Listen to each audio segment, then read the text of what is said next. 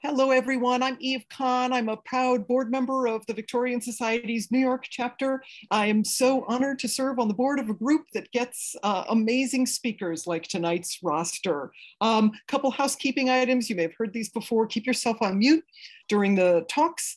Put your questions into the chat as they come to you to ensure a lively intellectual dialogue. Afterwards, we're going to take all the questions at the end. We're going to let the three speakers run through their talks and make sure you sign up for our Eventbrite alerts because we have great events being planned for the next few months about every imaginable aspect of the Victorian world, from dinosaur discoveries to aviation.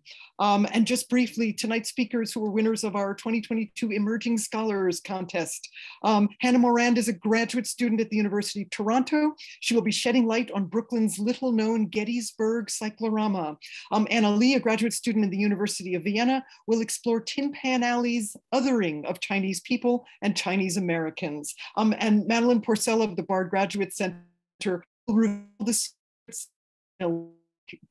So we'll take questions after the three speakers go, as I said, and I am so delighted that our contest drew young scholars like this to explore these varied topics in such depth, all demonstrating how the Victorian era continues to yield discoveries and insights into our own time. So without further ado, Hannah, the Victorian Society Zoom stage is yours. She'll be followed by Anna and Madeline, Q&A, and thank you to everyone for coming. Thank you to the whole Victorian Society team for making this possible. Okay. Hi, everyone. So I've been introduced. So let's get started. So Brooklyn's Gettysburg Cyclorama, designing and dividing the spaces of commemoration, education, and recreation for the modern city dweller in the late 19th century. As the veterans from both sides of the American Civil War returned to civil life, they sought to commemorate or commiserate over their military past through the erection of monuments. Recent events have bolstered international attention in condemning the lost cause narrative that occasioned the elevation of statues, flags, and memorials by Confederate supporters. However, before the apogee of this particular view of the antebellum South, a variety of novels, textbooks, paintings, holidays, and the newer technologies of photography, postcards, stroboscopic animation, stereoscopes, and photography were called upon to chronicle diverging accounts of the battles. One such mid-century effort to enhance the viewer's experience of past events was the cyclorama. Getting the slide to work here. Throughout Europe and North America, this popular attraction sets spectators atop a platform surrounded by a hyperbolic panoramic painting depicting religious and military epics, and often enhanced by either music, human-scale dioramas, immersive elements such as smoke, disguised actors, or a key connecting the figures and places to a story. So here I have an example of that, which is the Cyclorama of Sainte-Anne-de-Beaupré in Quebec, which is standing but left to be abandoned and might collapse at any moment, very sadly. And then here's some dioramas. So we have the canvas in the background, and then in the foreground, we see some dioramic figures. And then the one that we have on the left, on the bottom left, is from the Brooklyn Cyclorama, and is actually half, I'll return to that, but it's half a diorama and half on the canvas. So it goes 3D to 2D.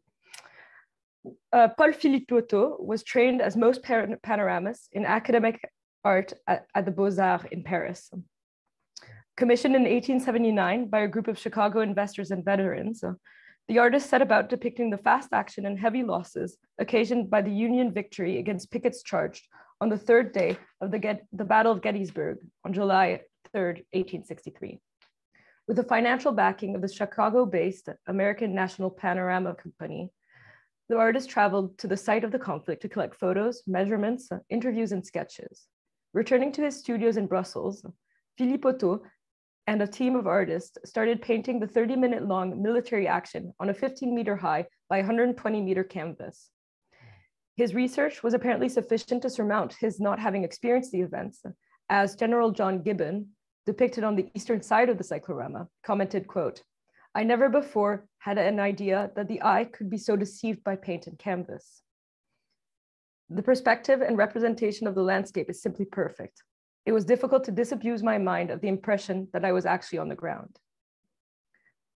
With this success, not only was Philippotto asked to produce a second piece for Chicago, he was tasked with repeating his Gettysburg exploit in Boston, Philadelphia, and Brooklyn. It was with the arrival of the panorama opposite the imposing neoclassical structure of Brooklyn City Hall that I will concentrate this presentation. In considering the short lifespan of this work of art and its building, I will attempt to present a sense of the rapid pace of change in the built environment of the metropole, but also in the process of modernizing and hierarchizing such concepts as entertainment, education, and amusement. Looking at the cyclorama as a medium will lend impetus to a more expansive exploration of the histories of technology, urbanization, and segmentation, social stratification, and access to leisure. Whilst the subject of the canvas, the Battle of Gettysburg, and those attracted to its unionist rendition will propel this research away from considering New York as exceptional for its metropolitan life and interviewing its residents and urban relics as characteristic of the Northern Union states recuperating from a civil war. Adjusting to an overcrowded and insalubrious urban life was an arduous struggle for the lower classes and recent immigrants occupying dilapidated tenements in the shadow of New York's ever taller cityscape in the late 19th century. The unsanitary and cramped conditions combined to proliferate maladies and afflictions, including pneumonia, measles, scarlet fever, diphtheria, diarrheal diseases, malaria, and diseases of the nervous system, along with higher rates of alcoholism and suicide-related deaths. The 1881 census, from which this list of causes of death was collected, presented a mortality rate of 82 per thousand and an average life expectancy of just over 30 years at birth, against a national mortality of 18 and a life expectancy of 54. A situation aggravated by the 1873 collapse. It was only when the upper classes were directly affected by the ills of metropolitan life that urban planners were summoned to effect sizable adjustments to the urban landscape. Indeed, the 1849 cholera outbreak, insubordinate in its contamination to the hierarchies of the city's social order, meant that a sewer system was slowly installed. By the 1850s, and with an eye to urban transformation on the European continent, namely the cleanliness of Haussmannian streets in Paris and Joseph Bazalgette's embankment parks and promenades in London, New York City sought to further improve the standards of living and sanitation for its population. Throughout the 19th century, parks, although mostly designed for the higher classes, became increasingly accessible to the working class as an escape from their cramped, disease, and pungent dwellings, as well as to better their moral condition. For instance, in London's Regent's Park, higher society could stroll amongst gardens, a zoo, and by the mid-century, 2 cycloramas. Patented by Robert Barker in 1787, the full circle cyclorama was exhibited in Edinburgh with sufficient success to prompt the fashioning of a second piece in Southwark district of London, next to the then new Blackfriars Bridge. According to Sarah Hybert's description of the 1827 Colosseum at Regent's Park, the panorama's work and the canvas's reception in the first half of the 19th century was comparable to that of popular stage productions. Like Regent's Park cycloramas, associated with the Park City movement, the first panorama patented in the US by John Vanderbilt, panoramic view of the palace and garden of Versailles, 1818, was initially part of the artist's Greek Revival rotunda in Lower Manhattan's City Hall Park and is now on display at the Metropolitan Museum of Art. Attracted to the cylindrical structures found in parks and vacant urban lots by such tantalizing advertisements as, quote, the most novel, weird, and magnificent exhibition ever conceived, end quote, the cyclorama can be related to a history of recreation and schemes for urban improvement, but also to a mercantile tradition of amassing curiosities and immersing the public in a fabricated sense of in situ access to collections. Although not quite a freak show, of which New Yorkers had a sizable selection, including the Playland Arcade, Hubert's Dime Museum in Times Square, and the traveling circus shows of Barnum and Bailey, the cyclorama embodied remnants of an early modern fascination for the foreign. In spite of Paul Philippotto's earlier work on the colonial holdings of France in North Africa, having been condemned for essentializing the Arabic world, the Brooklyn Cyclorama, due to its domestic subject, did little to exoticize its figures. It was, however, impacted by the same capitalistic trends influencing the genesis of public museology. Most visitors to the Cyclorama, unlike those entering a traditional art exhibit, were looking for a sensory experience that surpassed the two-dimensional capacities of point de fuite and dramatic contrast in Beaux-Arts academicism. The Victorian audience, in entering the Cycloramas, popping up all over Europe and North America, engaged in the time's negotiation between fine arts, scientific precision, and theater, as well as the new media related to photography. In fact, central to this medium was an increased association between perception and nervous stimuli. Barker's 1787 patent had stated that the painter should, quote, delineate correctly and connectedly every object which presents itself to his view as he turns around.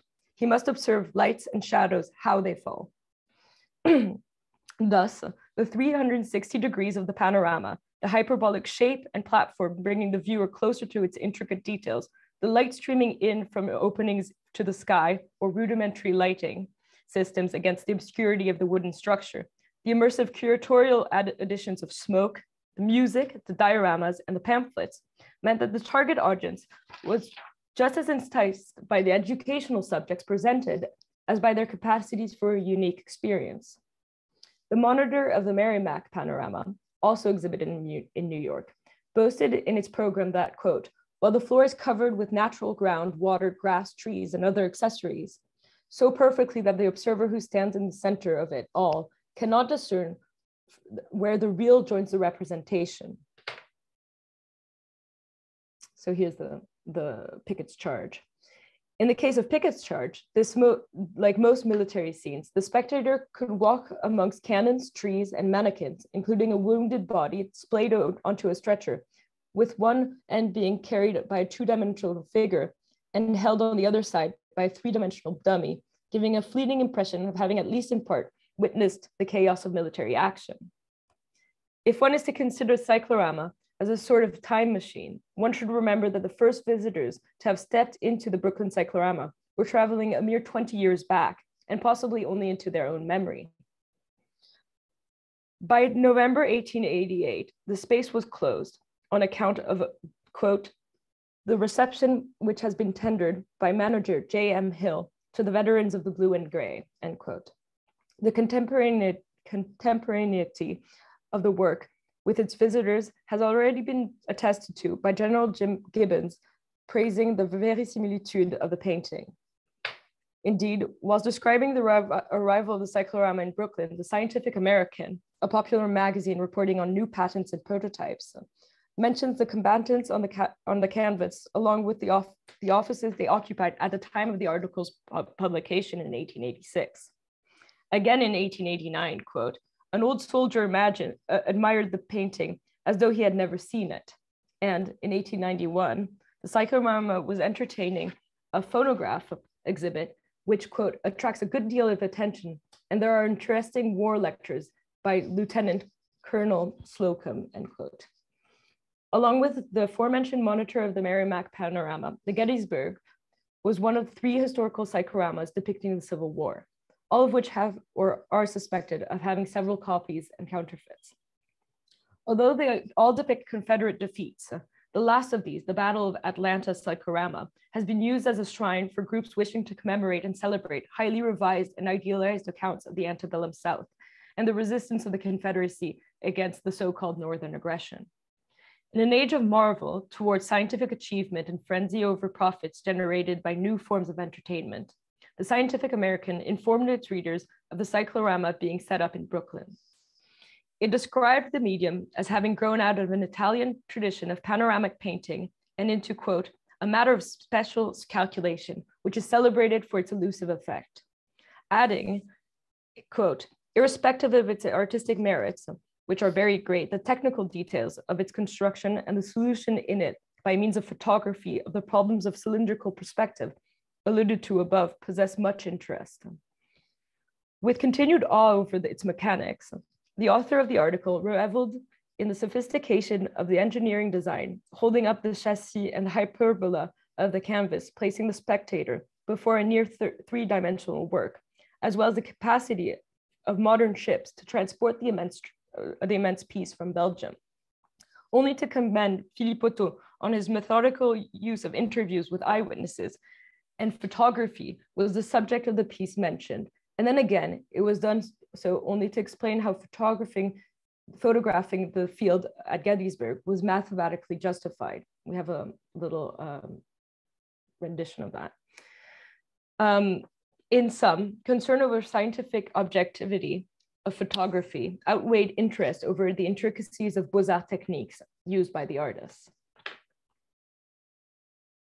Only a year after its Brooklyn arrival, the Cyclorama was sold by one T.M. Hill, who relocated the canvas and its structure to the corner of 4th Avenue, now Park Avenue South, and 19th Street in Gramercy Park. Although in 1889, the Cyclorama was said by the Evening World to, quote, still enjoy considerable patronage, by 1897, the canvas had been sold to join a traveling show, and a certain Mr. Waz was negotiating for the purchase of the old Cyclorama building. Unless Waz meant for its destruction, the deal must have fallen through, as a 1900 map of Manhattan's built environment no longer showed its distinct circular form. With dwindling revenues, as was the case of most cycloramas, three of the 4 original Philippotto copies were sold to travel from city to city. The whereabouts of these, confused amongst numerous forgeries, wherein there are more cycloramas claiming to be authentic than 4, is the subject of fierce debate. In any case, the Brooklyn Cyclorama's initial attraction as a leisurely escape from a cramped city life, or as plunging the New York City dweller into a cutting edge of science, its numerous forgeries and its eventual sale due to waning popularity, all place the medium into a chronology of technology for mass entertainment. A few streets north of the Gramercy Cyclorama, on Madison Avenue and 59th Street, Louis Le Prince was working on the installation for the Monitor and Merrimack panorama, possibly inspired by his encounters with Jean-Aimé Leroy, who used his eponymous projectors to supplement the work of painters with photography at the panorama, and personally motivated by adding movement to the static action scenes he witnessed daily. The recent French émigré created a method for adding motion picture. Tangentially, one might note that Louis Daguerre, a few decades earlier, had imagined the daguerreotype alongside his diorama theaters. Regardless of his technological influence, Louis Le Prince is now credited by many as the father of cinematography for his 1888 Roundhay garden scene. No longer restrained by these titanic and costly canvases, it is with no surprise that the development of motion pictures signaled the end of the craze of cycloramas.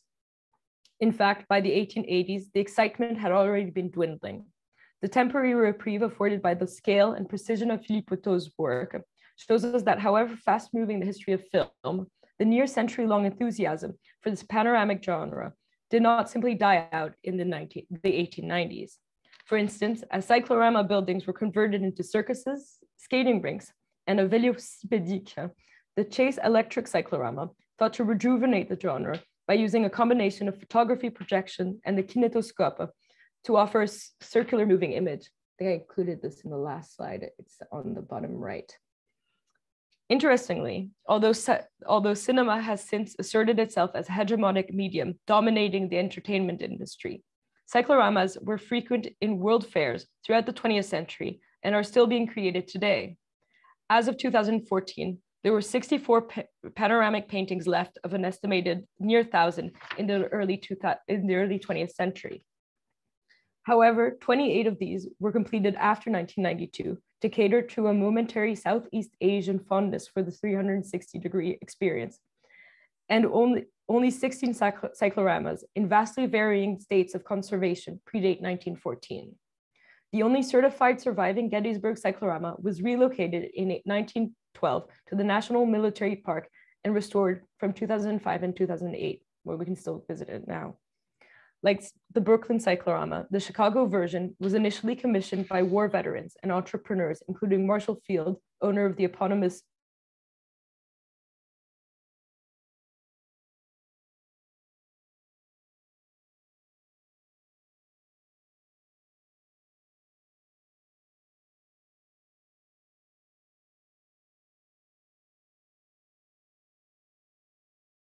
class-based divisions exemplified by attendance at the Brooklyn Cyclorama echo the chronology of panoramas worldwide. In sum, from its pedestal as art for high society, battlefield-themed cycloramas attracted an increasingly diverse crowd, which in the case of the Civil War ones, manifested in forms of commemoration aligned with the location of the exhibit rather than the side that had commissioned the original piece. The Brooklyn Cyclorama, if contemplated as the space for evasion, inscribes itself into the history of New York as a witness to events symptomatic of Victorian metropolitan life. When considering its subject, it relates this same structure and New York City by extension to a history more widely shared amongst Americans in the post-war. Thank you. Here's my bibliography, but if anybody needs that. Okay, we'll put that, all right, we'll put your email in the chat and people can ask for that.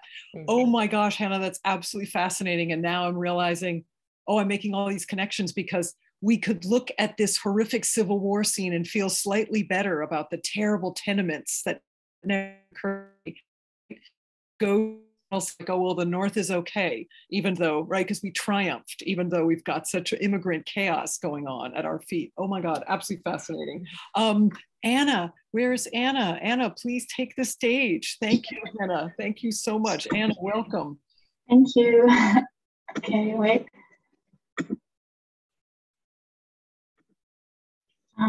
Is that visible? Yeah, okay. Thank you. Yes, so first of all, thank you for the possibility to present this project today, which is hopefully going to be my completed master's thesis at the end of this year. So yeah, let's dive right in. David A. Jason starts his book Tin Pan Alley with the remark that, quote, "The history of Tin Pan Alley is the history of the United States as seen by its tunesmiths," end quote. This seems to be quite true, considering the various parallels that can be found between the sheet music business and society in the US around the turn of the 20th century. The songs that came out of Tin Pan Alley are valuable contemporary witnesses of the turn of the 20th century in the United States. Before I dive deeper into the topic of my project, I'd like to give a quick overview of the points I'll discuss today. First, I want to give a very short overview of Tin Pan Alley as a phenomenon, just quickly explaining what it is and talking about the structures and mechanisms that we're looking at. Secondly, I want to talk about some definitions and terms that I need to look closer at in this context, such as othering, Orientalism, exoticism, and cultural appropriation. And then I will talk about the main subject of this project, which is the notions of othering of Chinese and Chinese Americans in Tin Pan Alley songs, giving some historical context. And in the end, I would like to give a short summary and outline some further questions to be asked in this context. So chapter 1, Tin Pan Alley.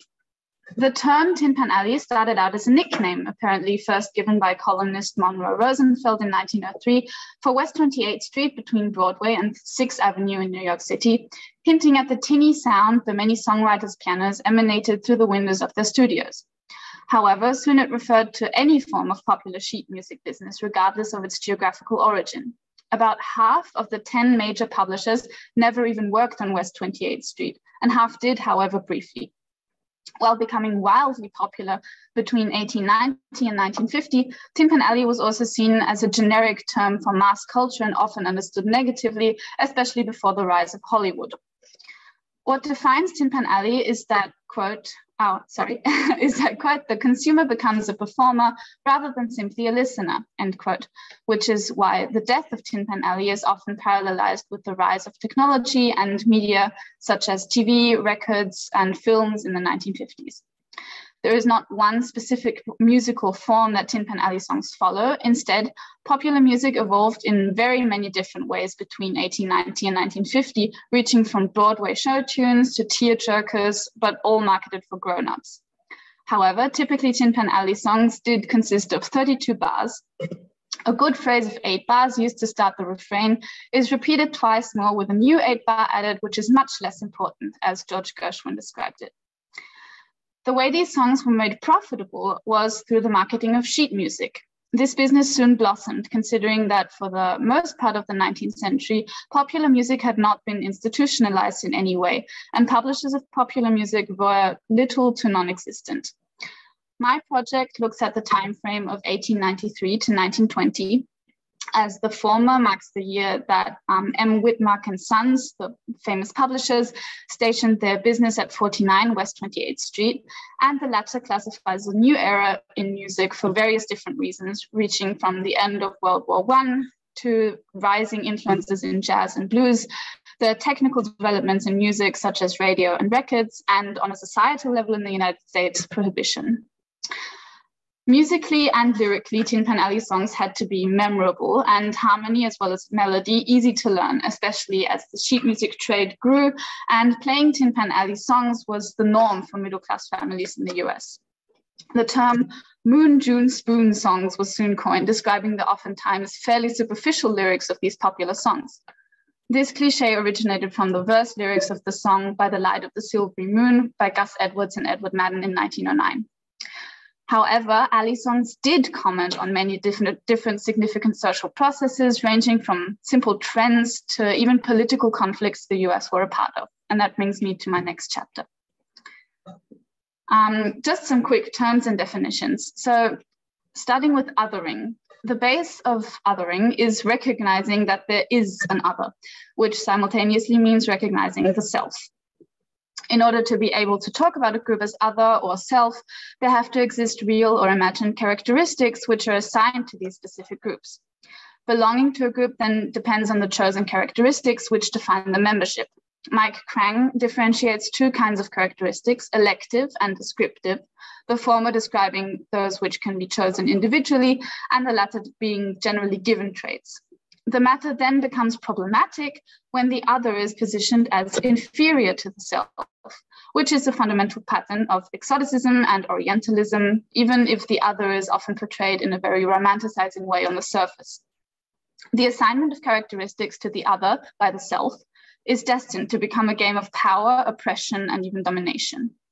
And especially concerning groups whose history is influenced by imperialism, colonialism, even globalization, forms of othering in exoticism and Orientalism have to be viewed critically. Edward Said remarks in his study Orientalism, Orientalism is better grasped as a set of constraints upon and limitation of thought than it is simply as a positive doctrine. If the essence of Orientalism is the ineradicable distinction between Western superiority and Oriental inferiority, then we must be prepared to note how in its development and subsequent history, Orientalism deepened and even hardened the distinction. What is important when speaking about these concepts is to also distinguish between cultural appreciation and cultural appropriation. The problem of cultural appropriation is not the act of portraying a certain culture, it is the strategy of doing so. By trivializing or overlooking certain aspects of a culture, or even just a group identifying with said culture, this can not be only disrespectful, but also harmful to the members of the community, leading to prejudice, discrimination, and racism. I think that it is very important to recognize the stereotypical and racially blurred aspects in dealing with these Tin Pan Alley songs. However, it would of course not serve the motion of this study to only interpret the songs to that effect, since in the time frame we are looking at, this debate was non-existent. Chapter 3, Notions of Othering of Chinese on Tin Pan Alley. I want to begin this chapter by outlining a very short historical context. Since the 1870s, the number of Chinese immigrants in the United States had increased greatly, and the governments had tried to exclude the Chinese from society through different ordinances. With the Federal Exclusion Act in 1882, Chinese laborers were officially not allowed into the US, and until in 1924, all Chinese immigrants were prohibited from entering the country. Yet these concerns of immigration on the side of the United States and the social Darwinist visions of a society demarcated along racial and ethnic lines led to exclusion and racism against Chinese and Chinese Americans. The agents of popular culture still managed to make China and Orient-centered songs a huge trend in this time. Othering, and especially Orientalism, in Tin Pan Alley songs does not imply the Orientals to actually live in the Orient, as the large collection of songs about Chinatowns prove. This proves that othering does not need to happen on a large geographical scale. In fact, the closer communities live together, the easier it becomes to define these borders between self and other. Concerning Orientalism and the portrayal of China and Japan, in particular Tin Pan Alley songs, Michael Saffel distinguishes 4 main subjects: ethnic stereotypes, exotic locations, including Chinatowns, romance in terms of travel, as well as sexual desire, and certain musical issues, including dancing, Oriental instruments, and jazz. In the songs that I have analyzed so far, these 4 subjects can indeed be found as the most predominant. An important aspect concerning Orientalism in sheet music at the time are the vast stereotypical generalizations that happen. And these are visible in all 3 components of the songs: cover, lyric, and music. That being said, I would like to further explain some examples of othering in all 3 of these components, beginning with the cover art. The illustrations on the covers of sheet music were an extremely important factor, since it was the first thing people would see in the shop, and it had to inspire to impulsively buy many, many songs. It is especially noticeable that there is hardly ever a distinction made between Japan and China on these covers. Although lyrically concerning China, many songs had women in kimonos, which is traditional Japanese clothing, Japanese hairstyles, or even Japanese torii gates or Mount Fuji depicted on the cover. This example, a song called The Wedding of the Chinese and the Coon, depicts an African-American groom with highly exaggerated thick lips and the Chinese bride in traditional Japanese clothing and hairstyle at the ceremony. Lyrically, the idea that both cultures are barbaric is definitely pervade, and a certain freakishness of this cultural mix is made very clear. This second example can be categorized again as an act of othering, but this time concerning Chinese women in particular. Judy Tsau's article on gendering race in this context shines light on the fact that most Chinese women in the US were seen as quote unquote loose women. This was already the case until the 1920s, but was intensified when from 1924 to 1930, no Chinese women were legally admitted to the US, while Chinese women and men, for that matter, who were already in the US were more and more outcasted and forced to live in their own communities and Chinatowns respectively. Thus, many Chinese men visited brothels, and so the image of the Chinese woman as prostitute and opium dealer was created and solidified. Pure were only the Chinese women who stayed in China, according to Tin Pan Alley songs. Although this picture that we see here might not seem like it today, the woman depicted on this cover, the exotic and erotic China doll, is clearly meant to be a prostitute, with her inviting pose and dreamy eyes, as well as the open collar of her dress. Lyrics. Of course, in the lyrics, these stereotypes are just as obvious, if not even more obvious. It is interesting to see that Chinese, as well as Japanese-themed songs, were depicted in one of 2 ways, either containing positive or negative ethnic prejudice.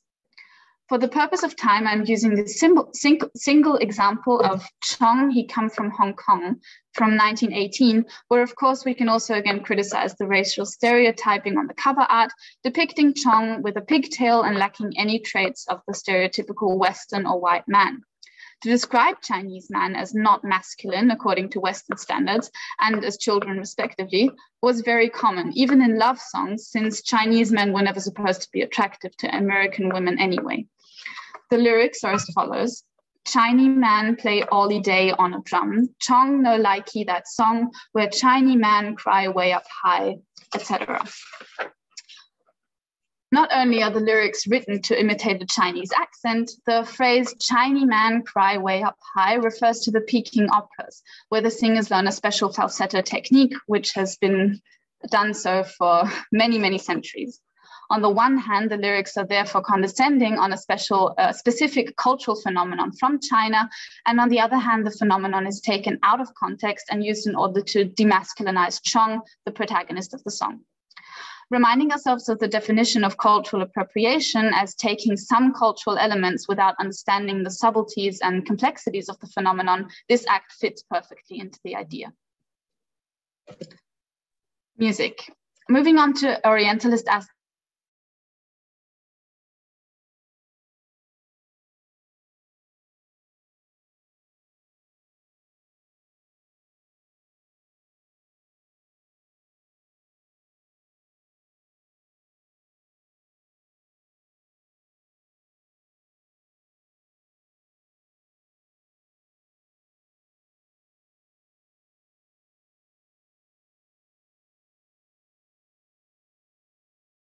from, okay, is the song The Vamp from 1919, which was marketed as Novelty Oriental Foxtrot on the cover. Despite the word vamp being again frequently used for Chinese women and or prostitutes, the rhythmic pattern of the song is typical for many Oriental songs at the time, which I will play quickly to make it clear.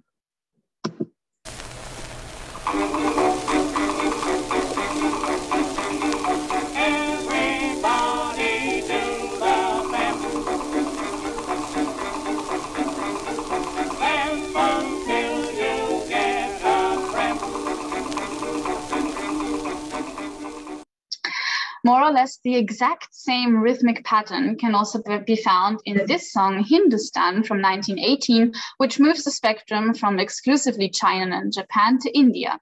I'll play this example where you can hear the similarity from after this short introduction.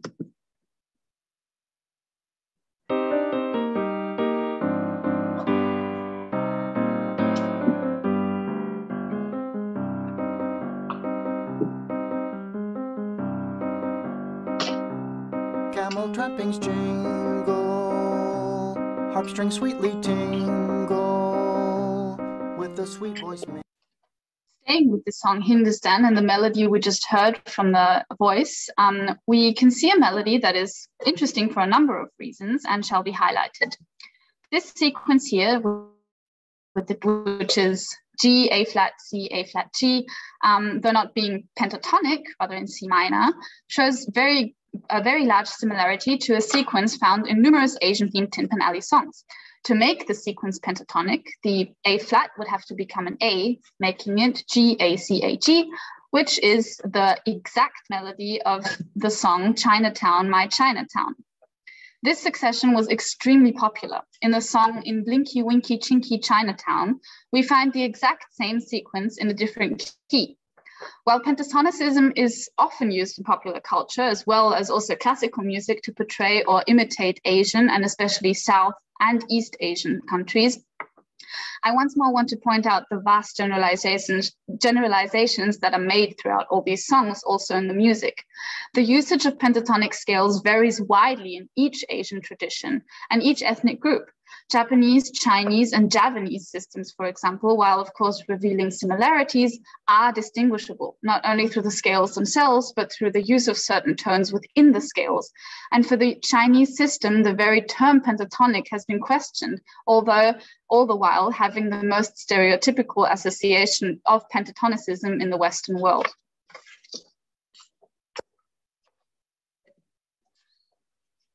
What becomes clear through this in-depth view of East Asian imageries in early Tin Pan Alley songs is the recurring generalization of various places and cultures that come into place in cover, music, and lyrics. Additionally, stereotypes of Chinese men and women work to create an Oriental other in these songs. The same can be said about musical compositions, which utilize popular pseudo-Oriental elements such as pentatonic scales, many of which can still be found in Western popular cultures today. Though the topic has been discussed in the past, there is still a lot more to enlarge upon, not only to further exemplify the critical aspects talked about here, but also to ask more questions about maybe cultural appropriation and appreciation, as well as viewing the topic from the Chinese side and deepening the knowledge of identity construction of first and second generation Chinese Americans in the first decades of the 20th century. However, even this short insight can open up many different aspects of othering that I hope my research will shine more light on during the next couple of months. Thank you very much for listening. Thank you, Anna. That was eerie and powerful and full of contemporary resonances about how we depict others and how we react to others in broad brush, unfortunate ways. Absolutely fascinating. And now we're going to hear for something completely different about an electric gown. Thank you, Madeline. Welcome to the Victorian Society Zoom stage. Thank you so much. Let me share my, you can see that? Okay. Thanks so much for having me, everyone. I'm really excited to share this research with you guys. So Here we go. 2 weeks ago, actress Blake Lively arrived at the Met Gala Costume Institute themed gilded glamour in a show-stopping Versace gown that transformed on the red carpet from bright metallic copper to teal, gaining age and patina before our very eyes. Lively's tribute to one of the most glamorous women of New York's Gilded Age, Lady Liberty herself, followed in the footsteps of a guest at another costume ball, Alva Vanderbilt's legendary fancy dress ball held in the spring of 1883. The Electric Light, or Spirit of Electricity dress, which was designed by the House of Worth and is currently in the collection of the Museum of the City of New York, was socialite Alice Vanderbilt's tribute to the as yet uninstalled Statue of Liberty. Like Lively's gown, the dress was accessorized with a novel gimmick, an electric torch powered by a battery hidden within the gown. The costume initially drew my attention because it was so unique. Fancy dress costumes of the time tended towards the historical, ethnic, or natural. By contrast, Vanderbilt's costume referenced a recent technological innovation. Thomas Edison, whose experiments were funded in part by members of the Vanderbilt family, had made the first public demonstration of his incandescent light bulb to a crowd of 3,000 people only a few years earlier on New Year's Eve of 1879. A feat he repeated at the 1881 Exposition Internationale de l'Électricité in Paris. Accounts in contemporary fashion magazines highlight the opulence and novelty of Vanderbilt's costume. The ball's guests were photographed by Jose Maria Mora, and in the Mora photograph on the right, you can see Alice Vanderbilt in costume holding an electric torch aloft, adopting the posture of the Statue of Liberty. This also caught my attention when I was initially beginning my research, in part because the Statue of Liberty wasn't installed until 1886, and in part because I was curious. When I first saw the dress, I had a natural understanding of that electric light would be represented by this classicized female figure, but I wasn't sure exactly what the origins of that connection were, and I wanted to look into it further. Guided by the work of dress historian Rebecca Mitchell, I began to view the electric light dress as an exercise in self-fashioning. Mitchell argues that fancy dress costumes allowed women to render elite cultural contexts in personal terms. As I learned to read the language of Vanderbilt's costume, a message became legible. Vanderbilt was aligning herself with the future, literally donning cultural associations with electric light, which was a cutting-edge technology, a fashionable novelty, a luxury commodity, and because of its association with the Statue of Liberty, a symbol of Enlightenment ideals and modernity. Opulent costume was only one facet of the ball's larger function.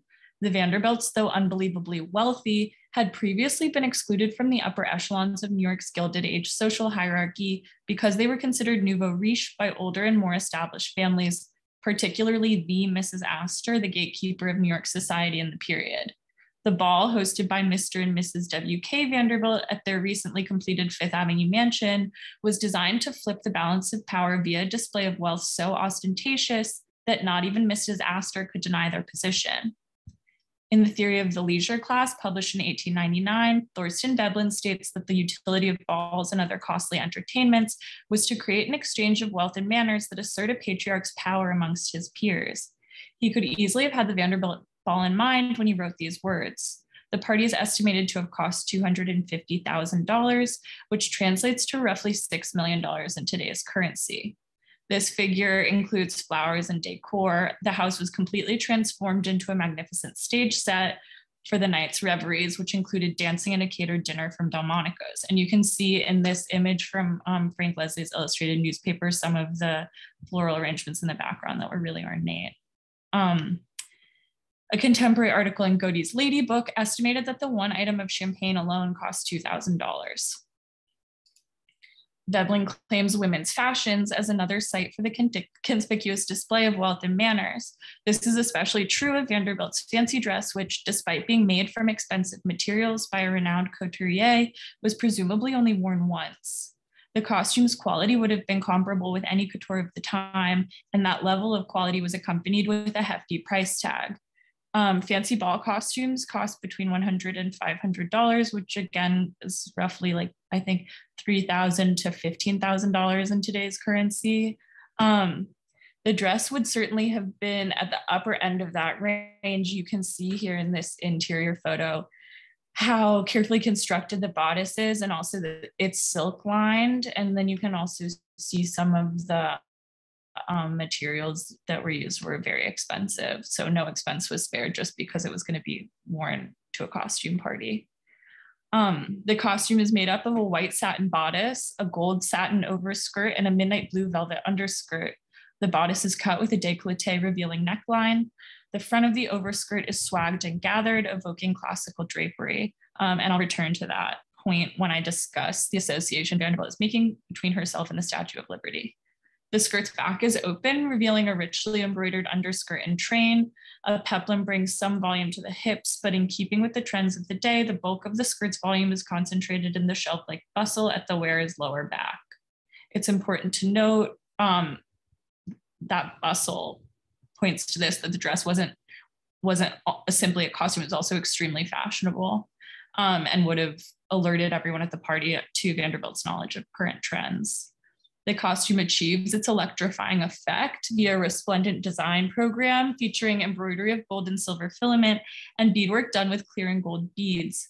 The designs radiate outwards in graphic lightning bolt and starburst motifs, and tinsel was applied playfully on the shoulders and bustle, affecting the illusion that sparks were flying off the young heiress. Beaded fringe on the under and overskirts achieves a similar effect. Even within the context of the ball's showy display of wealth, Vanderbilt's dress stood out for its opulence, its fashionable silhouette, and for the modernity of her chosen theme, electric light.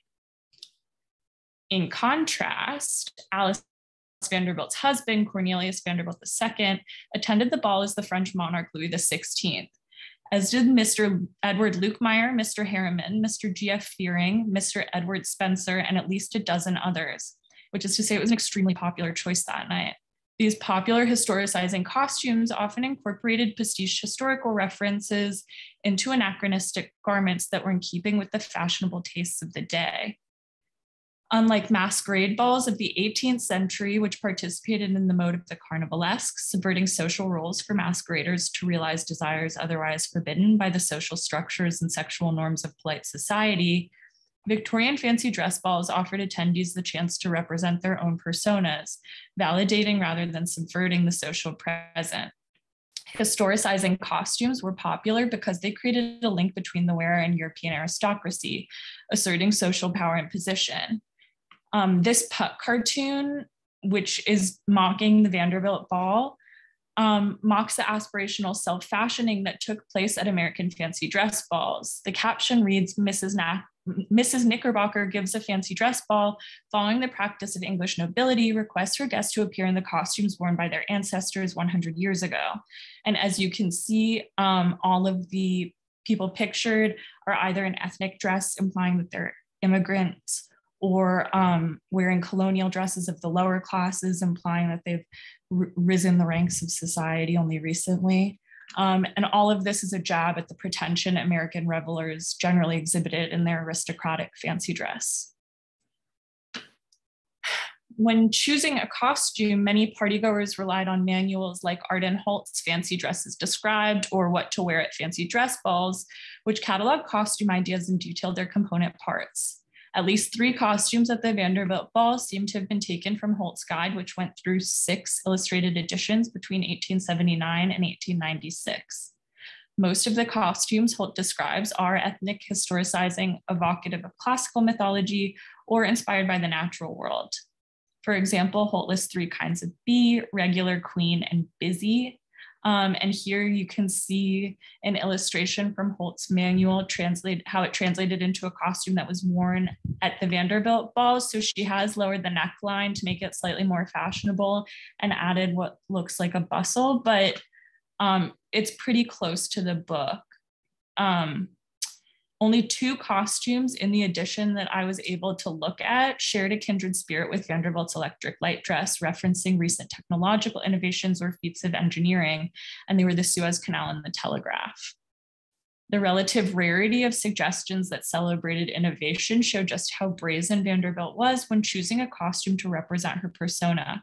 Rather than linking herself to long-established social structures, a value that perhaps carried more weight for the so-called old families, Vanderbilt reclaimed the derogatory designation of nouveau riche, Flaunting her wealth in an elaborate costume that celebrated novelty, she thus linked herself and her family not with the established past, but with the bright future. Holt's book also mentions the fashionable inclusion of electric light worn in the hair in such dresses as Morning and Evening Star, Will-o'-the-Wisp, and there's also a glowworm costume, which is made up of an evening dress of light brown satin or tulle with an electric star in the hair. Unfortunately, there was not an illustration of that one. I would have loved to see it. Any of those suggestions may have inspired the electric torch that Vanderbilt carried. The vogue for electric accessories wasn't limited to costumes. Both France, where Worth designed the dress, and the US, where Vanderbilt wore it, were swept up in a wave of electromania in the late 19th century. At the 1867 Exposition Universelle in Paris, a French electrician named Gustave Trouvé exhibited electric jewelry designed for daily wear. Here I'm showing a Trouvé stick pin manufactured by a Auguste Germain cadet card that is currently in the collection of the Victoria and Albert Museum. It would have been powered by a small battery concealed in the wearer's breast pocket, and when it was functional, the jaw would snap and the eyes would roll around in the head. And Trouvé went on to design electric costumes that lit up for the Folies Bergère, and I think Loie Fuller, but I'm gonna pull that one back. I'm not 100% sure on that. Swan and Edison began marketing domestic electricity in 1880. However, at the time, the new technology was prohibitively expensive, accessible only to the wealthiest members of society, so aristocracy and titans of industry like Vanderbilt. As it became more accessible, electric light was marketed to middle-class housewives in instructive manuals like Alice Gordon's Domesticating Electricity as part of the constellation of luxury goods that made up the aspirational middle-class interior. This marketing successfully branded electricity as a desirable commodity, contributing to its appeal as a fashionable accessory. In addition to marketing electricity as a luxury good, early advertisements for electricity represented visually as electric light created an association between the new technology and Enlightenment ideals regarding modernity, as well as Republican ideals regarding personal freedom or liberty. The graphic vernacular that emerged from these advertisements in both France and the US relied on neoclassical depictions of liberty. In the zeitgeist of late 1870s and 1880s Paris and New York, a 151-foot tall copper colossus, Frederick Auguste Bartholdi's Statue of Liberty, or Liberty Enlightening the World, was a ready stand-in for both electrical lighting and its concomitant associations with enlightenment and personal freedom. Shelley Cordulac has written about the graphic imagery, especially posters and magazines, that emerged in the mid-1880s to demonstrate the development of a visual language of electricity, and in particular, graphic designers' appropriation of the Statue of Liberty as a stand-in for electricity itself. Bartholdi, in turn, appropriated images of La Liberté, the personification of the Enlightenment ideals that drove the French Revolution. By the mid to late 19th century, this type of female figure, thrusting forward, carrying a symbolic instrument, in the case of the Statue of Liberty, her torch, and draped in classical costume, was a trope of academic art. This is the pose that Vanderbilt adopts in the Mora portrait, her torch and the reference to classical drapery on her dress completing her transformation. Though the statue wasn't unveiled until 1886, it was displayed in parts throughout the 1870s as part of a fundraising campaign for the completion of the statue's pedestal. In 1876, Liberty's torch was displayed at the Centennial in Philadelphia, illuminated with electric light. Her torch-bearing arm was installed in Madison Square Park the following year. In addition to the torch held aloft enlightening the world, Bartholdi included further light imagery in the statue. The 7 canonical rays that emanate from the statue's head, her crown, symbolize the sun's radiance to the 7 planets, just as Liberty enlightens the 7 continents and the 7 seas. In conclusion, Vanderbilt's electric light dress rendered many facets of her surrounding culture in personal terms, allowing her to literally embody cultural shifts.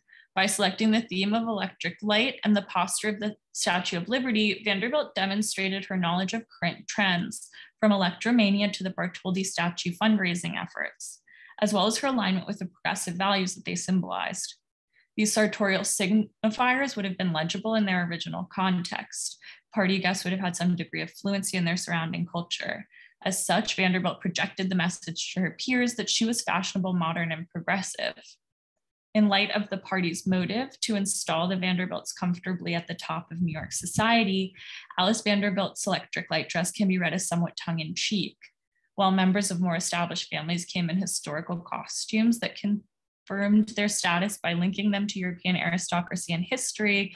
Vanderbilt made herself a vision of progress, perhaps a reference to her family's involvement in Edison's Electric Light Company, or a private joke about the designation of her wealth as too new. Either way, Vanderbilt's costume asserted that she, and by extension her family, were the future of New York society. Thank you. I'll stop share. That was amazing. All three of these, my brain is on fire because there's so many synergies between them about this deeply flawed American experience, right? Who are we and what kinds of shows we go to and we party and what do we listen to and what do we think that makes us, right? And all the anxiety of the flood of immigrants and how do we cope with that? And how do we maneuver in the world? Oh my gosh, I'm going to write a dissertation just based on the synergies among these three talks. Absolutely riveting. Do you have questions for each other? Because I have a whole bunch of questions piled up and there's questions coming in from the chat. My question, I'll get it started. My question for Hannah is, how did you get interested in that one of many little round buildings in which we tried to escape in some bizarre way into the past or the future? Yeah, I lived in Quebec City. I finished my high school there, and my mom got invested in that project because she works on ancient history, and there's a good depiction of a biblical scene basically. And anyways, a long story, but basically nobody's paying attention to it because the town where it's in has sort of been deserted as a religious pilgrimage site since the 60s. And it used to be quite a major place, but so sort of efforts at recognizing that it's one of the last cycloramas, and it's this beautiful piece in North America that doesn't actually have that many Beaux-Arts canvases, at least in Quebec. So I sort of got interested through that. And then I did some research on the London one, and I study a lot of architectural history, and have been looking at landscapes, cityscapes within cycloramas, basically. So I've seen that one in Quebec. It's right off the road. Yes. And it's a mess. And it's in a church. It's a mess, right? And there's even a museum of the cyclorama right there. And it's all a mess. And there were ghosts all along that road. Oh, I've seen that one. It's absolutely now it's closed to the public, and I went to take pictures. It's underneath, it's collapsing. Yeah, so it's actually being held on by beer cans right now. But it's the current state of it, which is quite tragic. Oh my God, a cyclorama held up by beer cans. A religion it just doesn't get any better than this.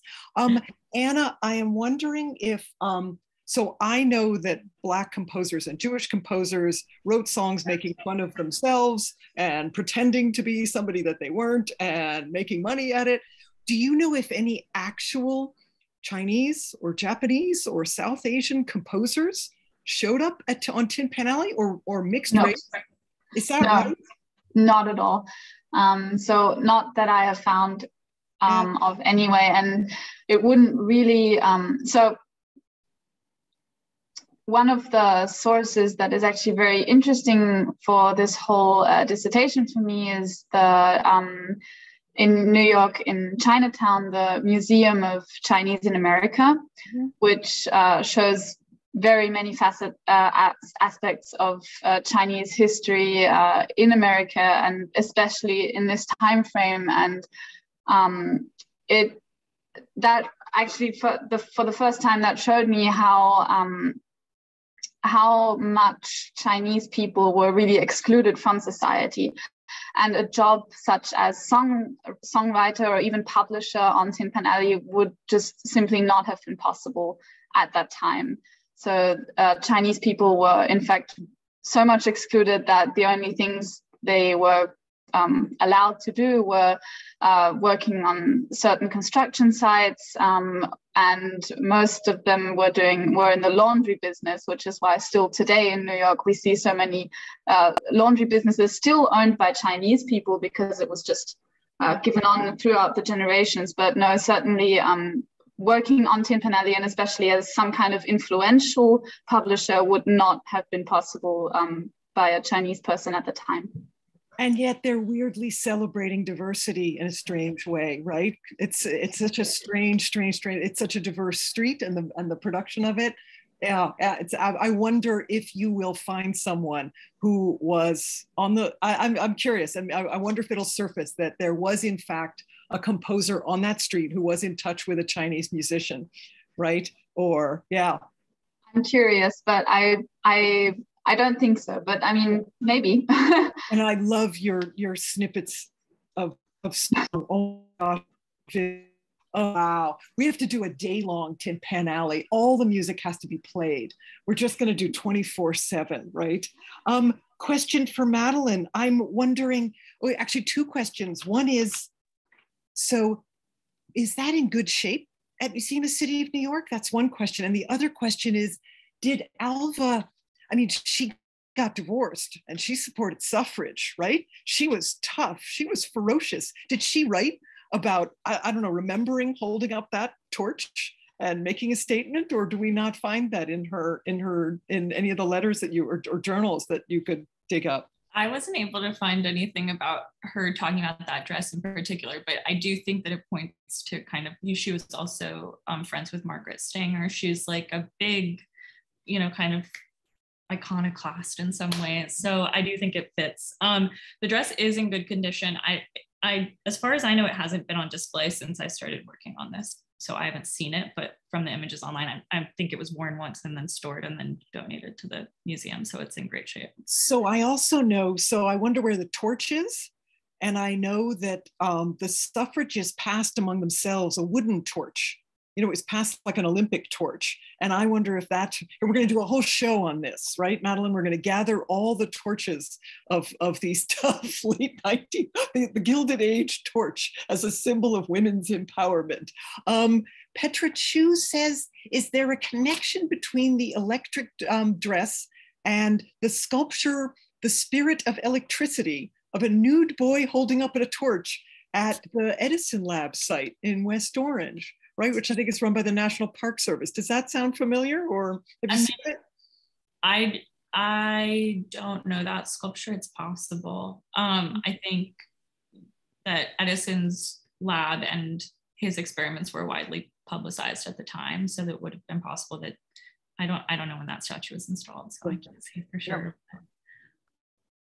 And right, and all the connections with cycloramas and film too, and the first films, right? The experience of walking around, right? I hadn't really realized how 3D that experience was meant to be, that they're literally, these were life size, Hannah. I mean, the figure on a stretcher, or approximate, or sort of, so stepped back, but meant to appear life size, sort of in the distance. Yeah, usually. I mean, they're very different ones. There's one that's really very well conserved and quite in Switzerland, of the Bourbaki, and it's quite small actually. So they do, the earlier ones are quite small is they're but just not 120 meters, right? But definitely the one at Saint-Anne-de-Beaupré, I think the figures are almost human. The diorama figures are almost human size. Because you're on the platform, you're not actually walking amongst. Usually the ground floor is a bit under you, so it wouldn't actually. As long as you believe that they're life sized, right? Is more the idea.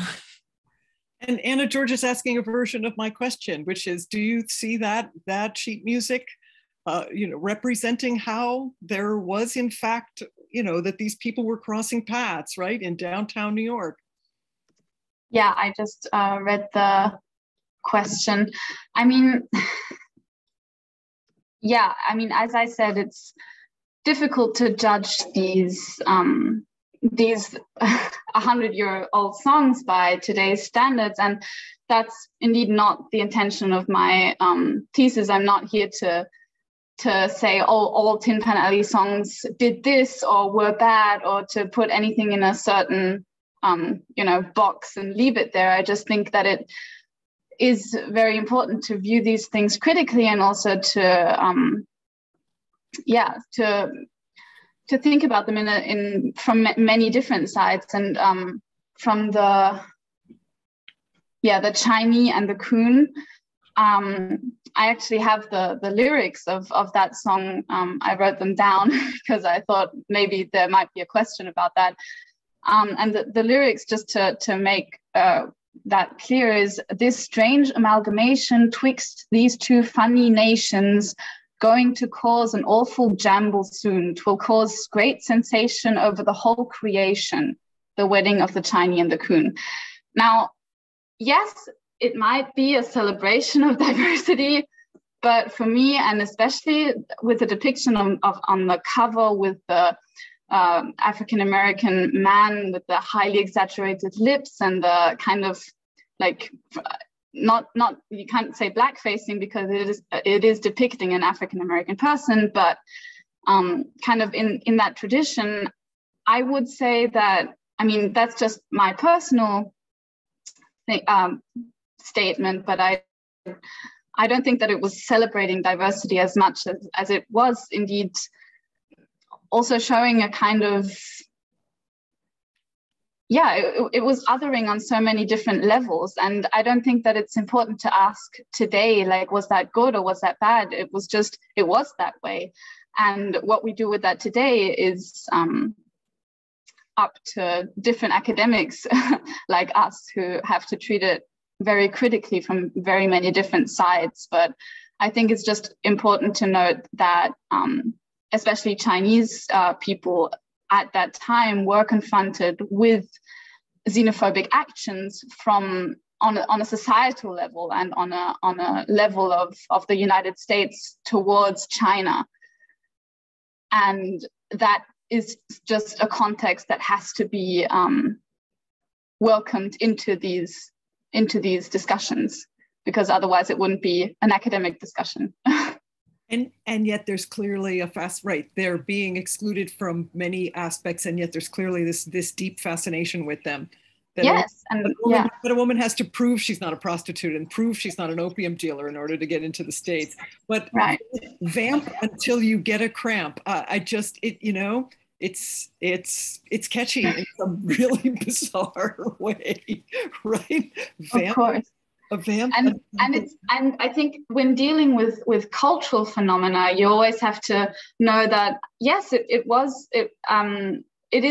is in a tradition of popular culture, and it was made. I mean, these were mass productions. There were thousands of songs coming out every year, even every month. I mean, this was the rotation of these songs was so quick that nowadays we have to dig through all of these archives and everything to find these songs. And I also have to say that the Great American Songbook that did come out of Tin Pan Alley, these songs that are presented today, they're not part of that. We don't hear the Chinese and the Kun played.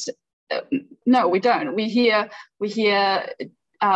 Daisy Bell or things like that, like songs that make us think, oh, the good old Victorian times. But when we hear Chong, he come from Hong Kong, we don't think back to the great times that Chinese people had in these times. We think back of the racism that they experienced. So, and I'm not going to belabor this, but I will introduce you to Frank Wu, who's the head of Queens College now. He collects anti-Asian propaganda on a huge scale. He's done a ton of research. He buys ephemera, all fascinating, eerie, powerful, memorable, on eBay all the time. I'll connect you.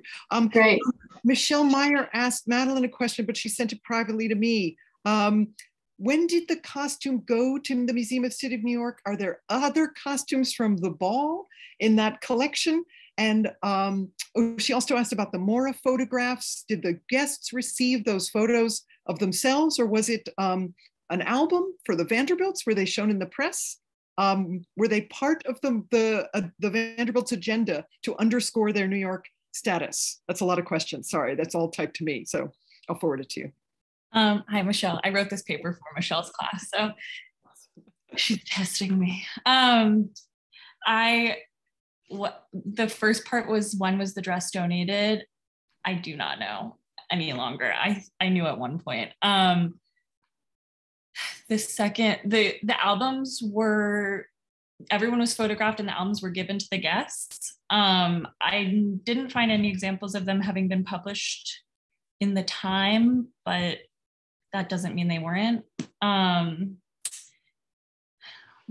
Where else? Okay, so let's see. So the Mora photographs. Yeah, so right. So the Vanderbilts, I guess, so Mora was there, or they were taken, they were sort of posed photographs. They were taken at the ball. Yeah, they were in costume as they came in. Mora was there taking photos. And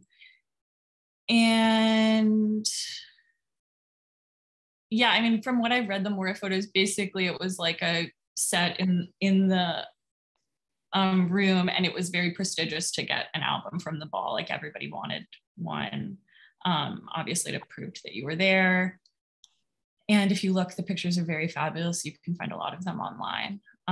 Everybody looks wonderful. And are there any other costumes from the ball in the collection? Not that I'm aware of.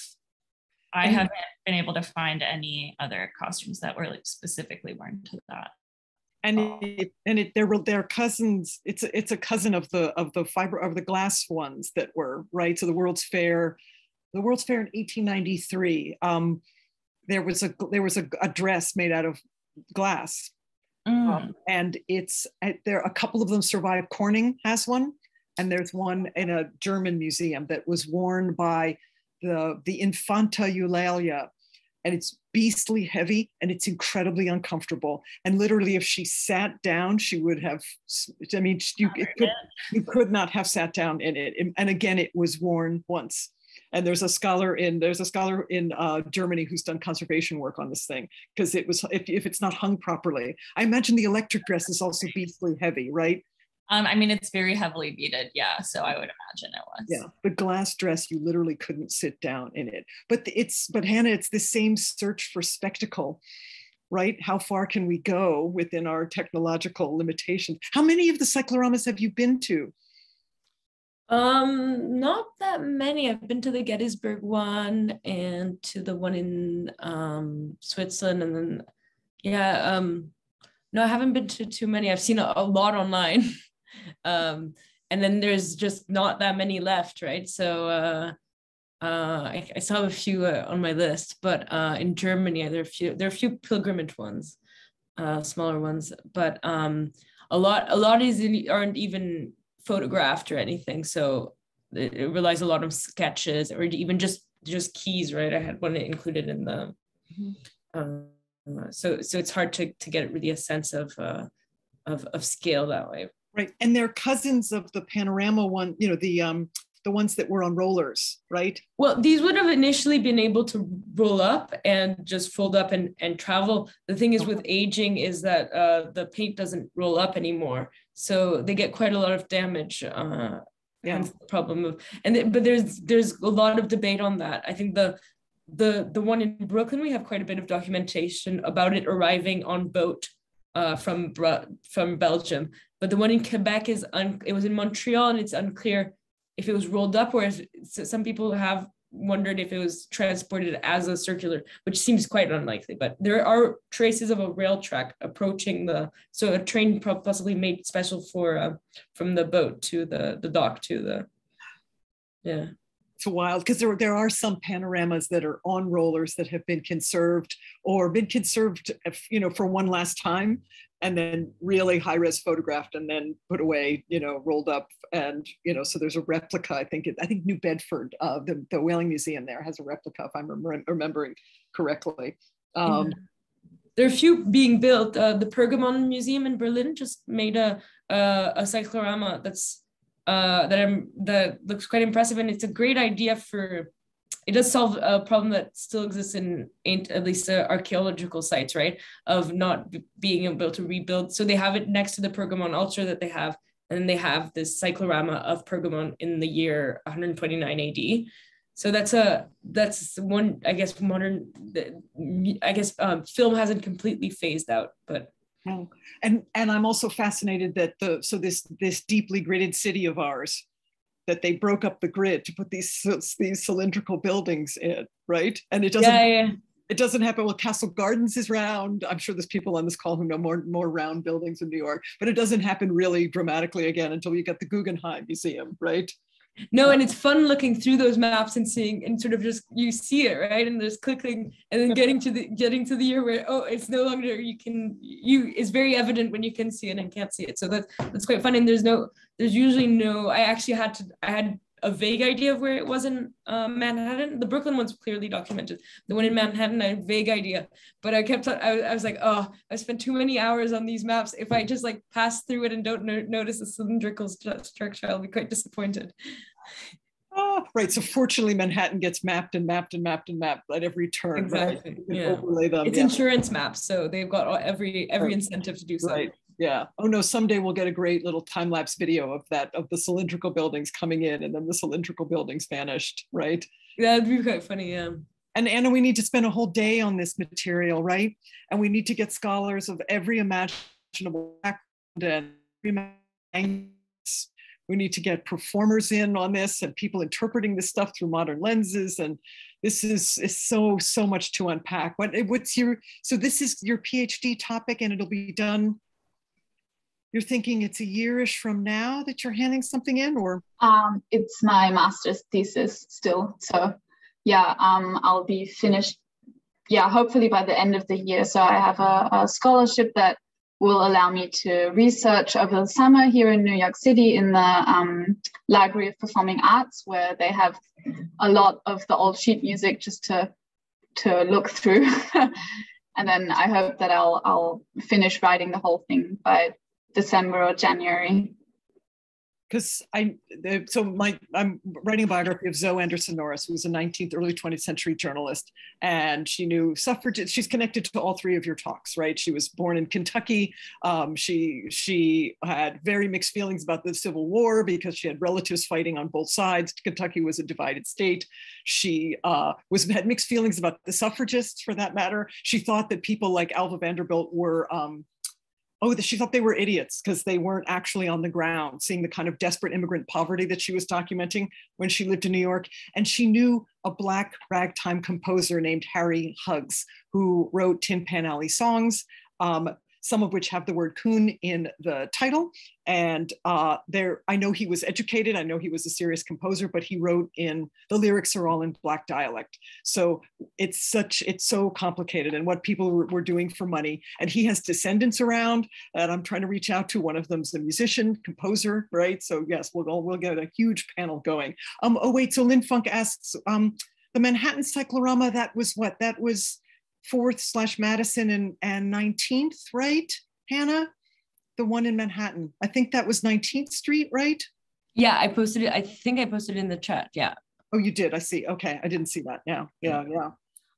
Does anyone else have any other questions? Because I could go on all night. All my synapses are on fire, and the overlaps, right? Who are we as Americans, and how do we entertain ourselves, and how do we make a statement in how we look and what we dance to? And oh my gosh, my synapses are on fire. Any other questions from the chat? No, I think we're good. So I'm gonna let people go. This was rivetingly fascinating. Thank you so much, all three of you. Congratulations. Free Victorian Society memberships to all of you, and our undying gratitude. And I can't wait to hear what you guys accomplish next. I'm really looking forward to publications on your work and exhibitions based on your work, and keep me posted. Keep all of us posted. Thank you so much. Good night, everyone. Thank you.